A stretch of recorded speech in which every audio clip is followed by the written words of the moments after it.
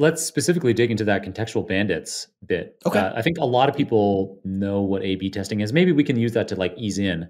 What is Yeah. like, for me, A/B testing is like really obvious when you're thinking about it in the context of, oh, should we show a user interface that's blue or green?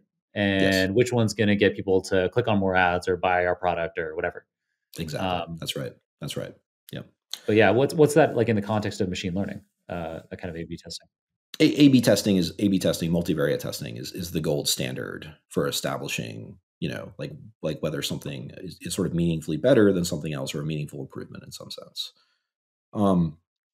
There are, however, sort of a cost that goes along with A/B testing. The cost is that it takes a long time. It takes a long time to gather enough data to achieve the statistical significance that you're looking for. And there are a lot of problems where taking that time and making that investment is worthwhile and is definitely something you should do. There's a lot of things that are like, big deal decisions, right? That are not reversible. For instance, like, credit check stuff. Are you approving someone for a loan? Like these are big deal things. These are heavyweight. And so improving the systems via A/B testing is the way to go. There's a lot of other problems though, where like the A/B testing approach is kind of overkill. And the kind of classic one I think is like content recommendations, recommending news articles for people to read, recommending episodes of your podcast to listen to.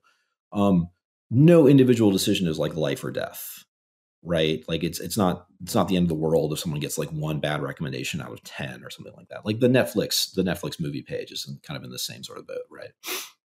And so if you're in that regime, if you're in a world where like it's not a life or death decision, it's not all or nothing, you can use some techniques, including basically intentionally randomly injecting results, randomly injecting, answers in order to much more rapidly sort of develop an understanding and improvement and figuring out like the policies and the algorithms that will do a better job of recommending in a way that you can't in kind of other circumstances and stuff like that. So again, like identifying when A/B testing is the right thing to do and identifying when contextual bandits can, like, I mean, and not just like a little faster, like, an order of magnitude or two, like 10 times faster, 10 times less data is what we're talking about here with contextual bandits.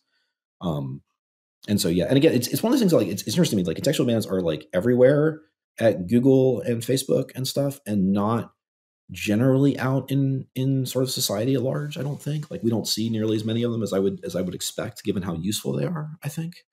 And this is just, again, something I kind of want to cover in the class is like, hey, this is really, really cool, very, very useful stuff that is worth having like in your toolkit for tackling data science problems. Yeah.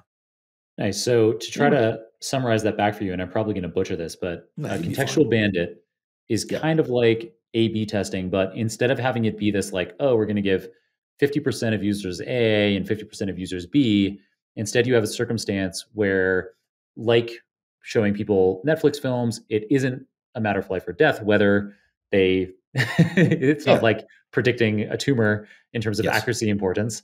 So you can insert in some random movies, some random outputs, and that data point provides you an order of magnitude more quickly in aggregate with how to be optimizing your platform or your machine learning decisions. Yeah, exactly.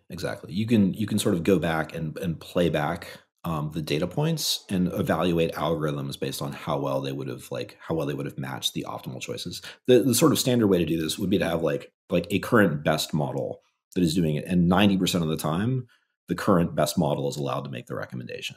But then like 10% of the time, we essentially randomly choose some items to recommend, and then we evaluate like what feedback do we get? Like, did the person select the best one, or did they select like the randomly selected one? And if they selected the randomly selected one, well, that's really interesting. That tells us there's something about the quote best model that needs to be improved.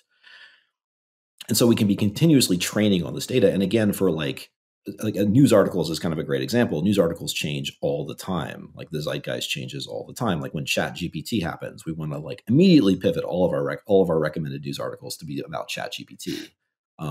And contextual bandits give us the opportunity to make those very sort of fast adaptive pivots to new data when we see it. That is, again, harder in A/B testing, where it's like, I got to wait a while, I got to see, make sure the data is correct and stuff. And so again, when the stakes are lower, making the decision faster has a tremendous amount of benefit.